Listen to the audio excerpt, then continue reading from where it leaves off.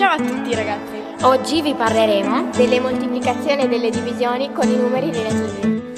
Grazie a queste due tabelle possiamo capire che due segni uguali danno sempre come risultato più, invece due segni diversi danno sempre come risultato meno. Cominciamo dalla moltiplicazione. Essa può avvenire in 3 casi.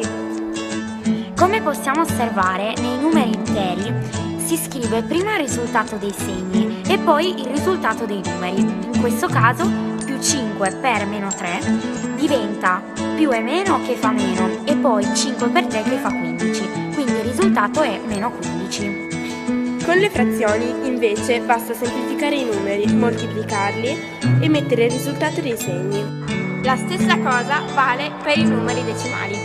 Adesso invece parliamo della divisione. Anche in questa esistono 3 casi. In questo caso basta mettere il risultato dei segni e fare una normale divisione. Nella divisione bisogna trovare il risultato dei segni e invertire la seconda frazione per poi fare una normale moltiplicazione. In questa operazione basta capire il risultato del segno e fare una semplice operazione. In questa operazione occorre prestare un po' più di attenzione, poiché dobbiamo trascinare il segno fino alla fine e poi trovare il risultato. Speriamo vi sia stato utile. Grazie per la vostra attenzione. Buon lavoro!